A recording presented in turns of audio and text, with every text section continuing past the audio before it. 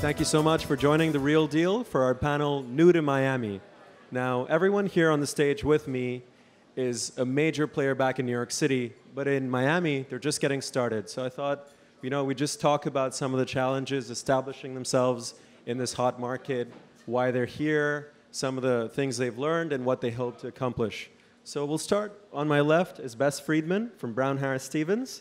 She manages business development for them, and she is part of one of the most respected and oldest brokerages in New York City. Peter Fine, to her left, he is the founder and CEO of Two Better Days Development, which, 70,000 units, you said, Peter? Not 70, 7,000 units in New York City, and he's building luxury spec homes in Miami Beach. To his left, Leonard Steinberg, who's the president of Compass, formerly a top broker at Douglas Elliman, one of the top brokers nationwide, and now he's the president of Compass, a company that is recently valued at $800 million. Andrew Heiberger, to his left. Andrew is the founder and CEO of Town Residential, one of the largest and most well-established firms in New York City. They have a major alliance with Fortune International Group here in Miami, which we'll talk about as well. And then to his left is Ryan Serhant from Nest Seekers International. He's the principal of the Serhant team.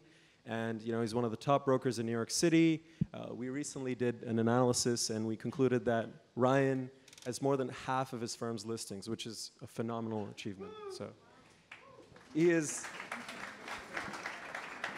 also the star of a well-known show, $1 Million Listing New York, which is pretty addictive. So you might have seen it. Anyway, we'll get started just with a very, very basic question. Why are you guys here? Ryan, let's kick it off with you. Go Heat. Exactly. That's why we're here. No, people ask me that a lot, actually. And for me, the reason we started doing more and more business down here is just because the client base is the same. And I think if you look around, we just had a lot of clients saying, okay, we're buying a new construction in the city. We've got a place in LA. Now we want to go to Miami. And that just kept happening and happening and happening. So it said, okay, well, we should go down there and make an establishment and really try to get to work. Andrew, you've got a business that you're projecting $2.5 billion in closed sales this year. Why Miami if you're doing such a great job in New York? Miami is the unofficial sixth borough of New York City. And I have deep roots in Miami. I went to law school here at University of Miami. I've been coming here since 1989. So I'm very familiar with the evolution of this city. In addition to that, our clientele, like Ryan just explained, our customers and clients are asking us about investing down here. Our competition, some of our competition in New York and the competition that's on this stage has established themselves here also, so it's important for us to do the same. I've decided that because of the dynamic down here, that I'm honored to work with Edgardo from Fortune International Group and to have a strategic partnership and approach the market in that way. Edgardo has 19 locations, including a huge international presence in South America. And in addition to my clients and customers in New York being interested in Miami, and not only just Miami, South Florida in general, my developers also are conducting a lot of business down here.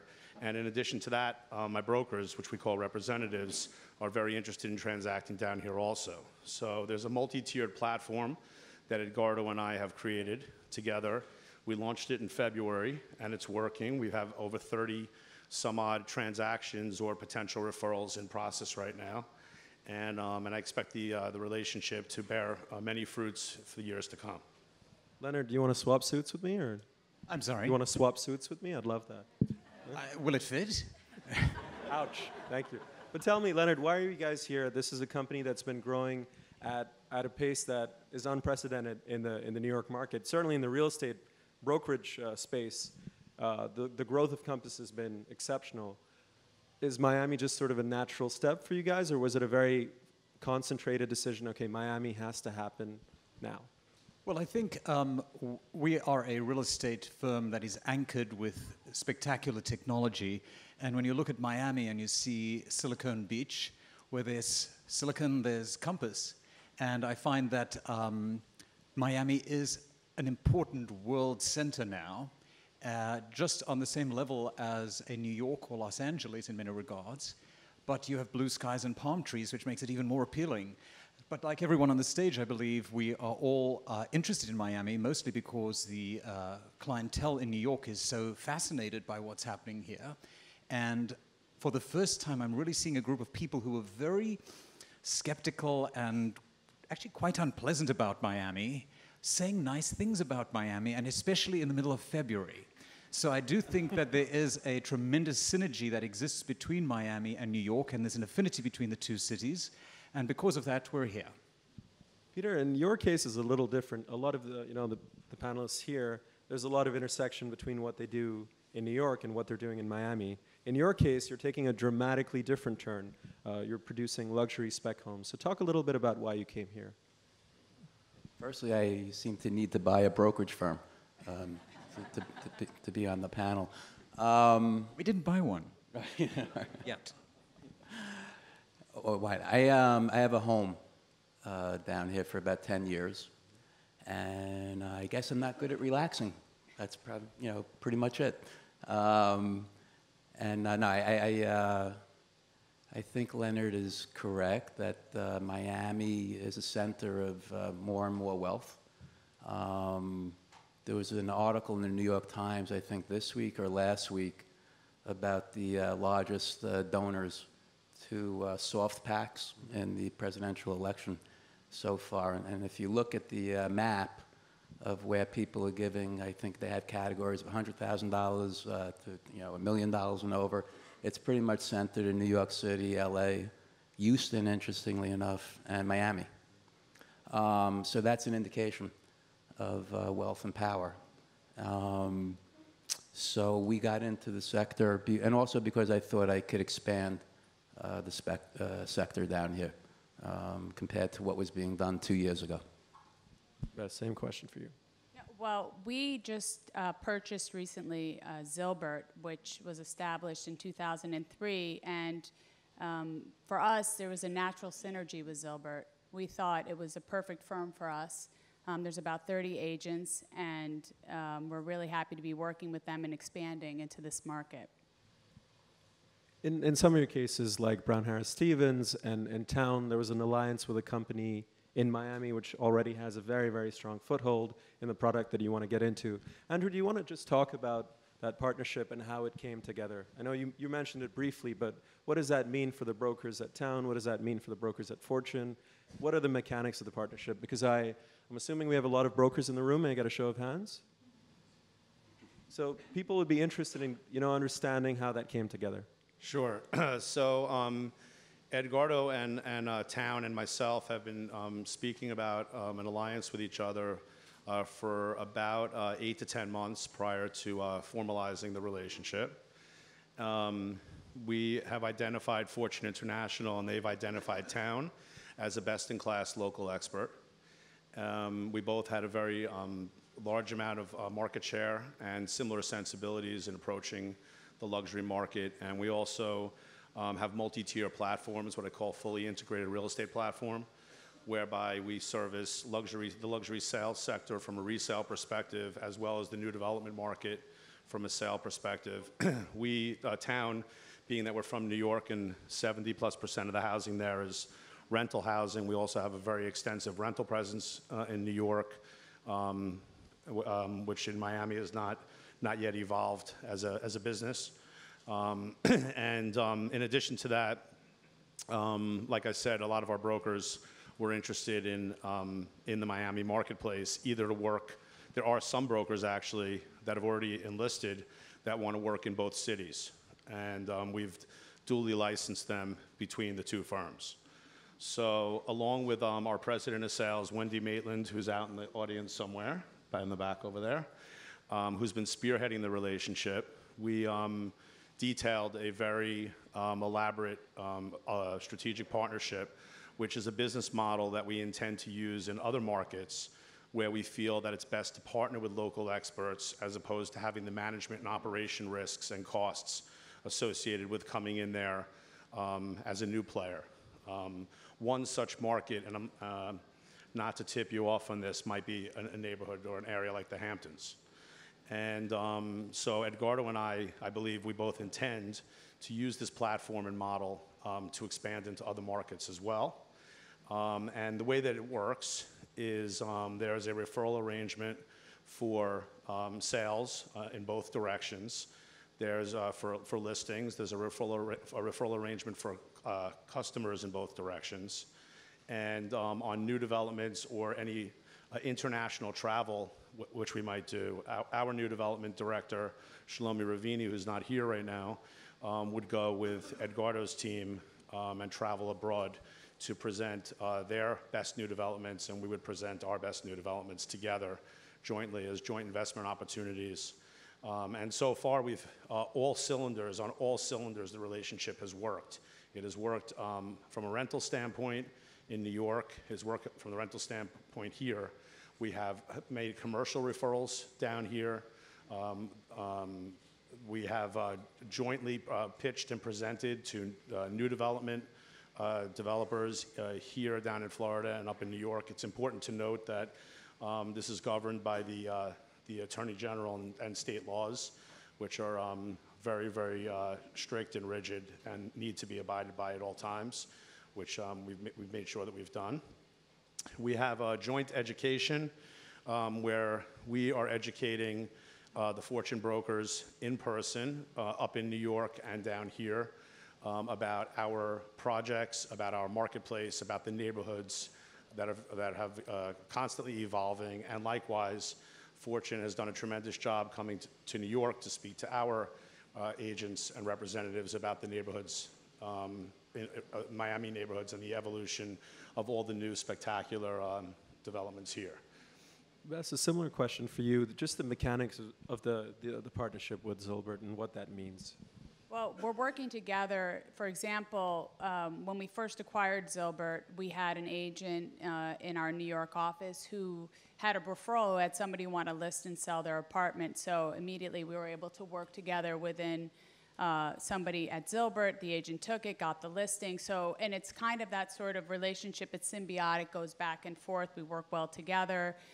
They recently, a lot of the agents from Zilbert came to the city and saw some projects. We toured with them, showed them around New York, and the same thing will happen with our agents in New York. We'll come to Miami and see some projects and go to the offices. We are actually going to open at the end of October our new space, which is at the Continuum at the corner, which is going to be great. And we have some really incredible agents at Zilbert that go along with the Brown Harris Stevens brand and working in and dominating the high end of the luxury market. So I think it's a great relationship, and we're really excited about it. Leonard, you're not, as far as I know, acquiring or entering into an alliance with any other local brokerage here in Miami, right? Well, we're in the business of finding people a great home.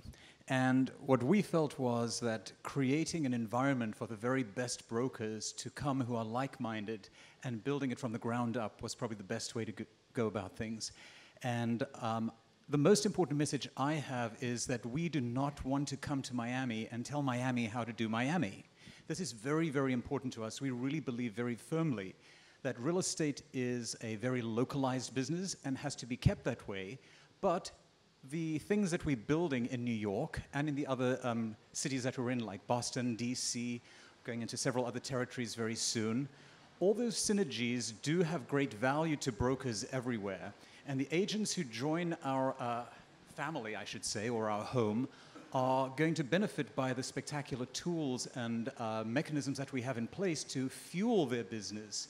I truly, as a broker, speak to the power of the individual broker as an independent contractor. And I think it's so critical that broker in a city like Miami is respected for the spectacular work they've done already, and I don't want to dictate to them how or what they should be doing in their daily roles, but rather create a home and an environment and mechanisms and tools and engineering that helps fuel their business, where they know that the people who are amongst them are the caliber of agent that they want to be around, that helps fuel their business, and that has a spectacular synergy with New York and all the other cities that we're in.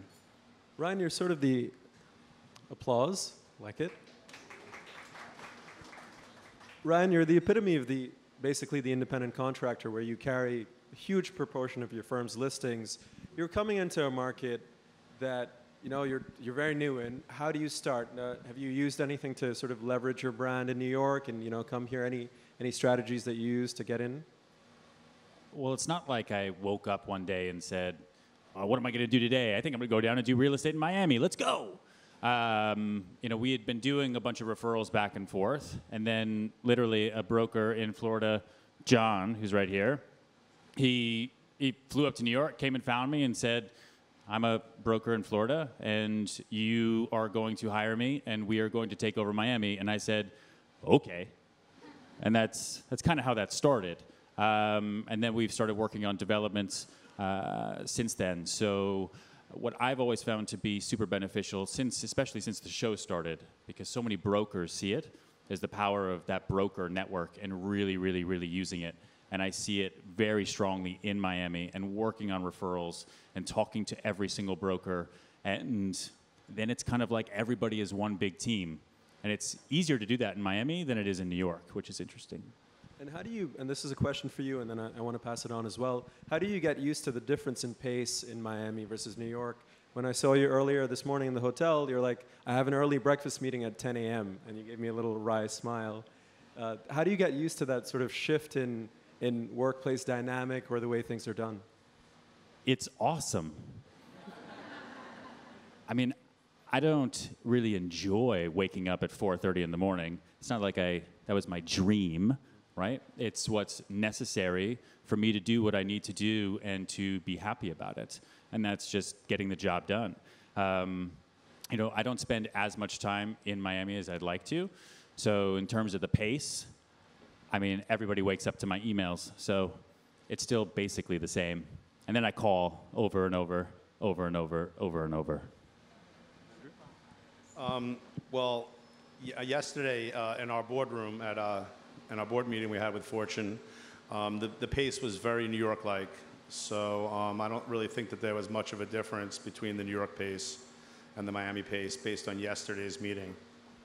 Peter, as a developer, you want to weigh in on that? Just the style of working in Miami as opposed to New York, or just sort of the fundamental differences that you've seen?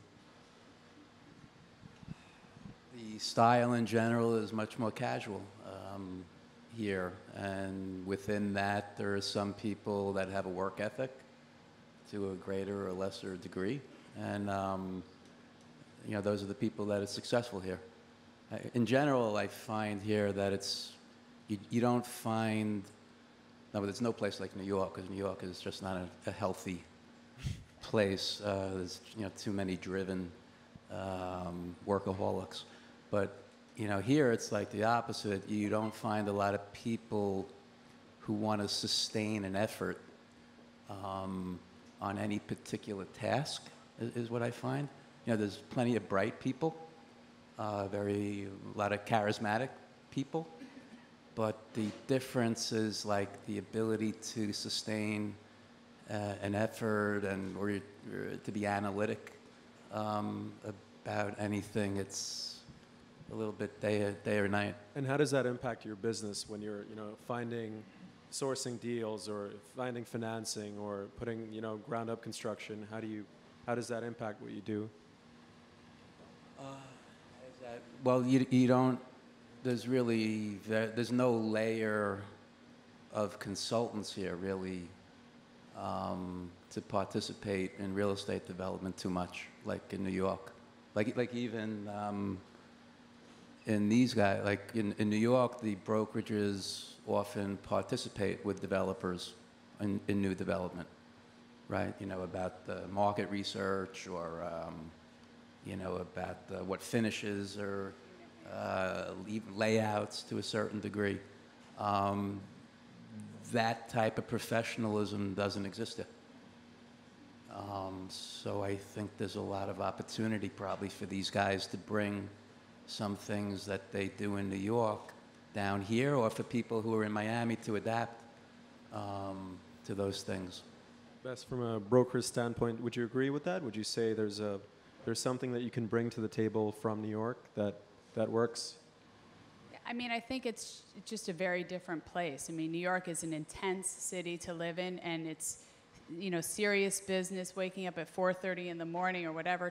People get up early, they work really hard. I think the Miami brokerage is different. They also work very hard, but it's much more laid back. I mean, you're on the beach. It's a different vibe, but it's good. I think it works well, and I think there's a lot of opportunity for agents to do stuff with new development. And I think we'll see a lot of that happening in the next year or two. Let's shift gears for a second, talk about where the buyers are coming from in Miami. Leonard, in your research that you've done when you come into a new market, what are you seeing? Is there a shift from the last time you may have explored Miami or a couple of years ago? Is there something interesting happening? Well, from the research we have done, and Beth Butler, who heads up our Miami operation, has given me the briefing, we really want to get very deep into data because I think that's going to be very meaningful to the Miami brokers and their ability to not only just have a lot of figures, but actually know how to extrapolate from them the data that's meaningful to them. So what we are seeing from a buyer pool perspective is what is normal in pretty much every city around the world, in that the buyer pool shifts according to economies. And when the South American economies dipped rather dramatically over the last 18 months or so, I think the pool of South American buyers dipped as well. I think as the dollar surged in value, so did the pool of foreign buyers dip, and I think there's been a huge focus right now on domestic buyers, and everyone talks about the New York buyer exclusively, but I think there are people outside of New York City, believe it or not. And I think New Yorkers, unfortunately, I'm a New Yorker, although this accent would belie that, it's Brooklyn, I think. But the New Yorkers tend to feel that there's New York and nothing else. And I think that's really bad. I think Miami is an exceptional city with an exceptional level of ability, and what has been built here and achieved already is remarkable. And I think what has to happen is we have to help people build that further. But you will always see the buyer pool shift based on what happens in the economy, because buying real estate in Miami, for the most part, I mean, we focus on Faena House and Continuum, but there are a lot of other places to live in Miami besides those buildings. And there are millions of people living in Miami outside of $10 million apartments. So that's, just one small speck of the market. And I think death, divorce, growing families, slowing families, retirement, these are all factors that will constantly drive the market that's very localized. And then there are all the other factors of the international buyer and the foreign buyers that are coming in from the United States market that matter, but it's all driven, those buyers are driven mostly by what's happening in the economy. So if in Wyoming people are making millions of dollars finding oil, you could expect some Wyoming buyers here too. So I think you have to follow the money. Peter, you've got any wildcatter buyers in your product? Have you got those? You mentioned a few cities that were coming from in the U.S. Can you talk a little bit about your buyer pool and what kind of buyers you're attracting? Well, first of all, we should qualify everything we're talking about here is 1% of the market, really tippy top.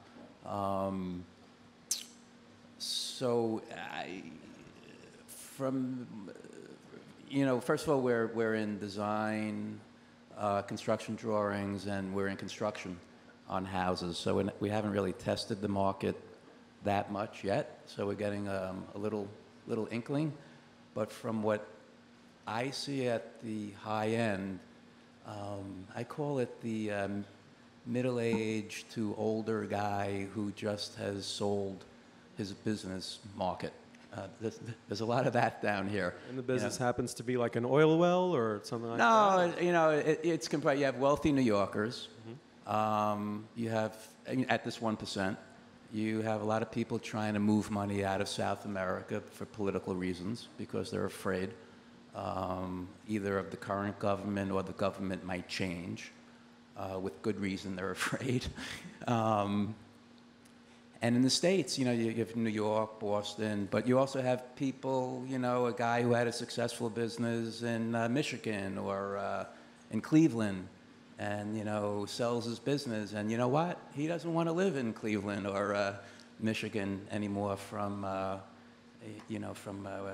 October to April because he's tired. He doesn't have to anymore because he's cashed in. So that's a good part of this luxury market, too. Bess, your firm was involved in the Faena House deal, which is a record breaker for the Miami market. Let's talk about the tippy top of the market that Peter alluded to. How deep is that pool? How does it look different as, let's say, compared to New York? What's going on? I knew you were going to ask me that question. Yeah. I don't know the answer, so I'm going to defer to my friend Peter Fine. No, I spoke with some of the agents, some of them are Miami agents before about that and how deep the luxury market is here in Miami. And from my understanding, apparently, 5 years ago, there wasn't that uber luxury market here in Miami. They weren't building it. It was very mediocre. And now that we have all this stuff coming, Faena House, you have the Continuum, you have that new Project 1000 Museum Mile, all these incredible projects and these star architects, I think that there's a thirst for it here. And my understanding is that there's a real demand for it. They want it. People are buying it, and it's from all over. Like Peter said, it's domestic, it's international, it's a real mix. And I think in Miami, there's a real need for it, and the buyers are happy about it. I think there's a new pool of buyers coming to Miami as well, by the way, because you have the Silicon Beach factor, you have business startups that I think are very, very important, and then another big one I find is that the cultural elements that are being established in Miami will be a huge draw for people who used to poo-poo and say, well, it's just the beach and palm trees. I think there's a whole new element that's coming to this town. Yeah, in the condo sector, I've noticed that that the level of design and construction is in this cycle is just way past what existed here, before '08 and '09. And you also see, Alan Faena, what he did in Buenos Aires is fantastic. And also now I know the Fasano Hotel from Brazil is taking over the Shore Club here. So there's something happening where, I don't want to say more tasteful, or maybe real estate companies that are used to catering to higher end, more tasteful, more discriminating buyers, or people staying in hotels. It's changing here. It's becoming more sophisticated.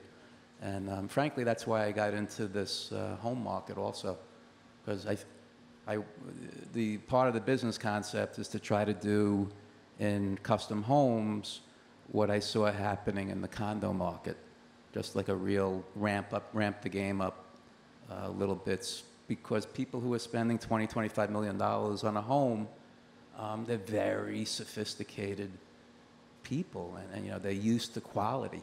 They're not going to buy a white vanilla box. Andrew? I think it's very important to understand some of the dynamics of the Miami market, the new development market today, versus, let's just say, 2006. I think the market here, the luxury market, which is a majorly overused word and needs further definition, because really, quite frankly, most of the new developments that are being built are all luxury, and they're just different levels, including some of them are better situated or located, like might be on the bay or might be on the ocean. But with that said, if you see a building that's being built right now, there's not really a lot of overbuilding going on in Miami right now for luxury towers.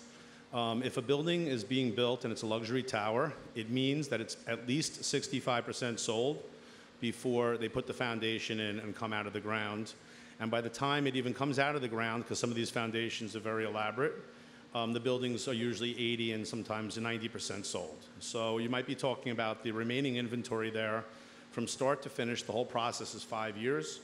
And by the end of the 5-year period, the developer should have 100% of that product sold. Second, this time around, the buyers are being required to put down 40 and 50% deposits, when last time, in 2006, they only had to put down 10% deposits and maybe a 10% progress payment, which was refundable because, according to state law, you can only retain 10%. The way the deals are structured now, you're allowed to apply the 40% differential to the construction costs, which helps finance the project. So the only area where there's an appearance of excessive building or overbuilding, I really would call it excessive marketing but not excessive overbuilding, because there might be 25,000 units that are being discussed to be developed and are being marketed to be developed, but if they do not reach that threshold, and if the demand is not there to reach the 65 to 80% threshold, the buildings are not getting built. So I think this market is extremely healthy. It's an amazing thing as a broker, and everyone says it to me. Especially, I was having dinner last night with some people, and they were saying, you know, how inviting all of the sales teams are for these projects in Miami, and how when they go to New York, they feel the exact opposite. That, you know, the sales offices are okay, or they're small, or they are put together haphazardly, and they don't get the kind of respect that you get in Miami, which always sounded crazy to me until we started working down here. And my team has about $100 million or so in listings between Aria by the Bay and Echo Brickell and the Muse. And those sales offices are mind-blowing. I think the only word I can say is awesome, because you get to have so much fun down here, and there's freedom to do kind of what you want to do, and I think there's a huge market for it, and I think that's why you see all of these large units now coming, whereas in New York, everyone thinks there's a glut, right? Here, I was talking about large units last night, and everyone said, oh God, we need more, we're going to combine this, we're going to do that. They haven't even seen what it's like just to have funnels and funnels of Chinese buyers come through. You've seen them on the investor side, but on the splashy luxury side, you haven't seen it yet. So I think, whereas New York is going strong, I think Miami hasn't even seen the height yet. There's one more really. I agree with you 100%. The sales centers down here are incredible, and I look forward to learning more about the presentation at sales centers here and taking some concepts that are being done down here and bringing them back to New York for some of our new developments. One other very interesting fact is that on a lot of these buildings, you might ask where there would be a huge demand, where there's a huge shortage of unit type in this marketplace, which would be accomplished, which would also accomplish a certain price point that would be extremely desirable and fly off the shelf, would be if there were more studios and one-bedrooms. And I speak to Edgardo about this all the time. I'm like, why can't we just build studios and one-bedrooms down here? They'll fly off the shelf. You'll sell thousands. There'll be lines around the block. And likewise, actually, the Chinese buyers would be interested in buying studios and one-bedrooms because it would land in the price point that they're interested in. And the answer to the question is that according to the zoning laws, you're only allowed to do so many units on the square acre or the square 3-acre property. And the way that it works out, similar to in New York, where there's a certain height restriction, and you have to make this decision, should we eliminate a floor or 2 floors and have ceilings that are 10.5 feet and eliminate saleable square footage? And the answer always is no, even when you go through all the different analysis. Similar to that, when you are asked to reduce the amount of units that you're going to sell to offer studios and one-bedrooms, it never works out that way. So the way the zoning laws work here actually is prohibitive to building studios and one-bedrooms. Gotcha. Leonard, in terms of running a business in Miami, just the overheads of running a brokerage business, and I think, Bess, you could talk to this as well, what are the differences? I mean, is it a lot more expensive to set up shop in New York or in Miami? What are some of the sort of the nitty-gritties of starting something up here? Well, I think the most important thing is understanding the culture of the city, understanding the culture of the brokers, and understanding what works and what doesn't work, and then not fighting it. Because I think imposing is really what is a great turnoff to the people we've met in Florida. They just don't want that, and I don't blame them. But I do believe New York is always more expensive to do everything in. It's less like London is more expensive than New York. So having a city like Miami where, as Ryan points out, you have the opportunity to build these spectacular sales offices, in New York, that's just economically not feasible often. Although we do have some wonderful sales offices, and I'd be happy to invite you to 1 or 2 of them, Ryan. Ha ha ha ha. But I do think you have to understand the nature of the business. That's why someone like Beth Butler, who's a veteran of the business, who truly understands how the city operates, understands the personalities, what is right, what is wrong, and what could be improved on. That's the best way to run, but certainly it's more expensive to do it. I think one of the big areas that for us has been a challenge in New York that claims to be so perfect is the concept of averages. And Andrew brought it up earlier. You know, getting a bit more specific about data is really what matters to developers, what matters to agents, and more importantly, what about the poor consumer? They should be given some better data, data that has real value to them. And throwing out just an average to anyone these days is almost insulting when you have $2,500 and $3,000 a square foot and $400 a square foot. Lump them together, you get an average, useless. I'll give you a little tip, just to help you out. TheRealDeal.com/Miami. It's a good place to start. But Bess, just a similar question. I mean, starting a brokerage here or operating a business here, just the nuts and bolts or the cost. Well, we acquired Zilbert, and it's brand new to us. And I can say that for Zilbert, the one thing that's great about them is they are the resource for real estate in Miami. The website is amazing, and everybody goes to it. So that's really helpful to us. And it's new to us, so I don't know, but I know we have great agents, and we're expanding, and we have the new office. But New York is an expensive market to have offices, to do everything. It's just it's much more expensive. So I don't know, we're in the beginning. It's a growth period, and we're just very excited about it. So, Peter, just on the sort of zooming out, the regulation level in New York and the type of product you build is quite, sometimes have to, deal, you talked about a very sophisticated level of government in New York City. Those were your words. And how about in Miami in terms of regulation on the city or state level? How dramatic is the difference? It depends what kind of housing you're talking about. You're talking about multifamily, high-rise construction, or homes, or... Let's talk multifamily. Multifamily. Well, these guys are all trying to sell condos. In New York, I've built 70, 80 projects, all rental housing. So I'm for the 99%, Leonard. Because I know you're a bad guy. You're only focused on the 1%. But no, I'm just kidding. 1% of the 1%. The good 1%. 1% of the 1%. Oh, right, the 0.1%. That's a new category, I heard. Now, in the Northeast in general, but especially New York and Boston, there's a tradition of having a very activist government.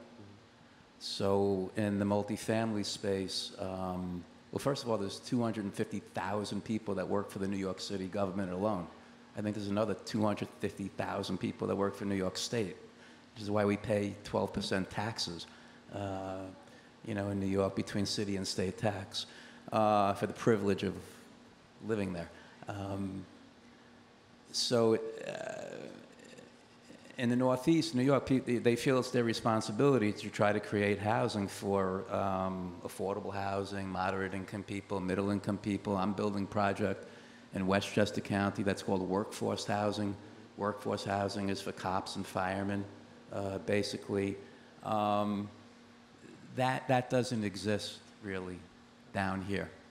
You have some affordable programs, but it's really not much.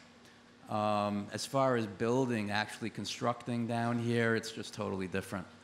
In New York, we're concerned about logistics, about, tower cranes banging into the Williamsburg Bridge, or, how we're going to lodge a foundation in a street that has a subway tunnel.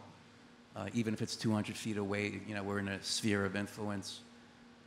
Here, the biggest problem is that the Miami Beach government keeps changing its mind about things, which is right.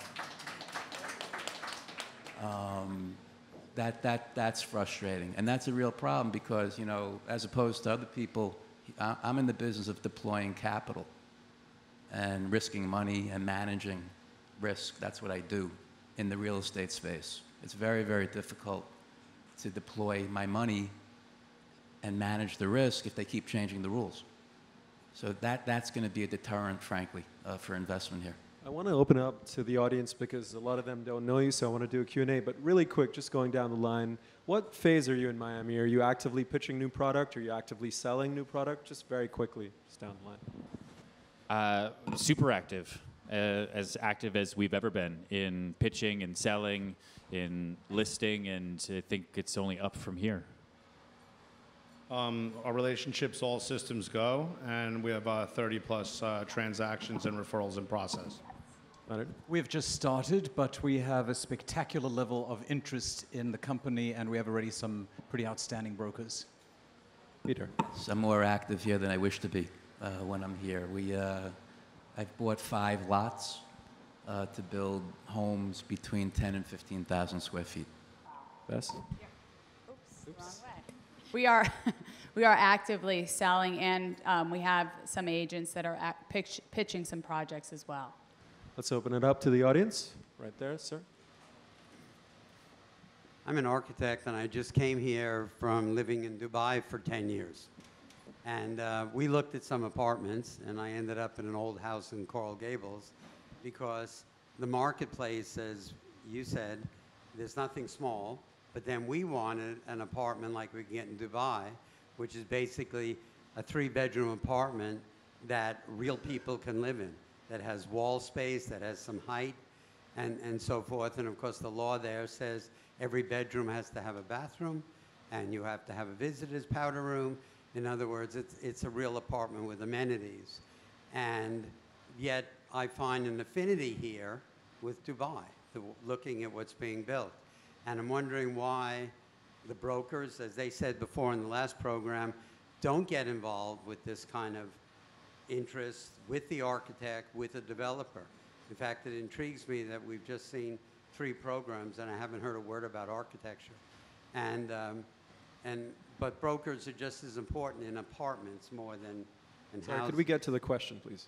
The question is, why aren't you guys working with your developer to create stuff for people that real people want to live in, that they've lived in other places? That's coming, and that's the question that's being asked of us most, actually, by developers. They want an involvement with some really substantive input. Yeah, I agree. We are in New York. That's commonplace, and it's actually a requirement of transacting in New York. We've got time for 2 more. Yeah? Hi, how are you? How does New York compare to Brickell? Well, how do you see Brickell? Because I work in Brickell, I'm working for Fortune, and it feels like it's so urban, it's like growing, there's a lot of restaurants, a lot of developments. How do you see New York compared to Brickell? What do you see Brickell heading? So I'll take the answer on that one. I used to live at 2333 Brickell Avenue back in 1989. It was by far the tallest, most luxurious residence on all of Brickell Avenue. And when I drive by now, I feel like Stuart Little. What's really interesting about Brickell and what makes it so great and so cosmopolitan, aside from the great restaurants and the superior architecture and the great hotels, is that it really offers an urban lifestyle. As you all know, and we didn't speak about, but now we get to do that with that great question. As you all know, there's a little bit of a public transportation issue here. And when you live on Brickell Avenue, and especially if you live and work in Brickell Avenue, you are immune to the issues with public transportation. So it really is a true live-work environment. We'll take a couple more. Kathy Sloan first, and then the gentleman with the awesome tie. Kathy. Thank you. Each of you is affiliated with a firm in Miami, and I wonder if you could tell us what the average sale price is for each of those firms with whom you're affiliated in this city over the past year, or at least the past 3 quarters.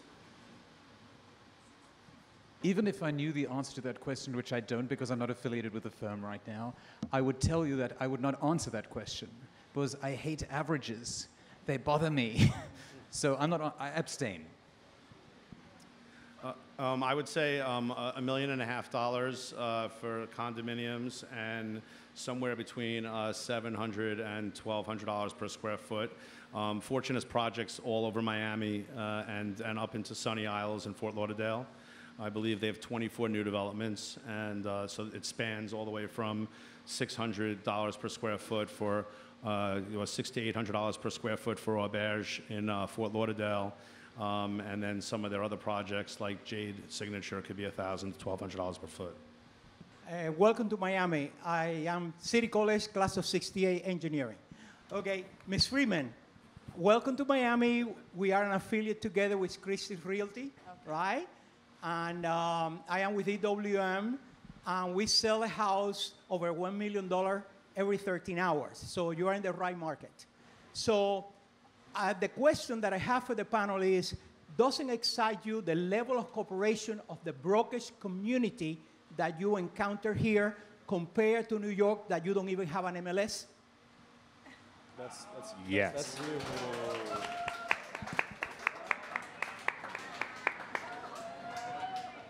What's the question? How many pocket listings? The level of Yo cooperation. no entiendo. Porfa, yo no entiendo. Lived I'll in New defer to York. Peter Fine. Lived in New York, Chicago, and Miami. Been in real estate since '97. Miami, by far, has the most luxurious property in America in comparison to New York, Bay Area, even Rancho Santa Fe or La Jolla. FYI, we're competing with Dubai, Shanghai, and possibly Jeddah. Having said that, can you name how many buildings in New York has a pool? I'm going to ask Leonard that question because they have better data than we do. I don't have the exact number, but I will tell you, our website is the only one that if you type in swimming pool, you will find out which buildings have one. The last Actually, question it's up- becoming a huge amenity in We New have York, that. and I personally moved into a building to be in a swimming pool. It has one. We've got the last question up there. Yes, I believe this is unprecedented that New York follows Miami or comes to Miami, descends upon Miami. What do you think, did it caught you by surprise? I mean, it seems like all of you are following clients and money. Did at any point you guys said, you know, what is going on in Miami? Did it caught you by surprise? I have to say, it didn't catch me by surprise. I lived in Miami. I'm barred in Miami. I was a lawyer. I love Miami. I always knew that it was a great place with culture and, diversity. It's an international banking place. It's got a huge port. I always knew it was incredible. It was just a matter of time. The market fluctuates. But for us, it was the ideal time because Zilbert was something that we were talking to them, and it was the perfect firm for us for what we do in New York. So for me, no surprise at all. I think I was surprised a little bit about this cycle, about the level of quality of the projects. My sense was 10 years ago that Miami, it didn't matter that much, the product, because people were here to be outside, to be on the beach, to eat outside in restaurants or cafes. And it's definitely, as I said before, there's a different feeling, for better or worse, by the way, because we don't, what we enjoy is the authenticity of Miami. We don't want that faux sophistication from New York to follow us down here. On that note, I want to thank our panelists for joining us today. Thank you so much. Thank you. And thanks, everyone.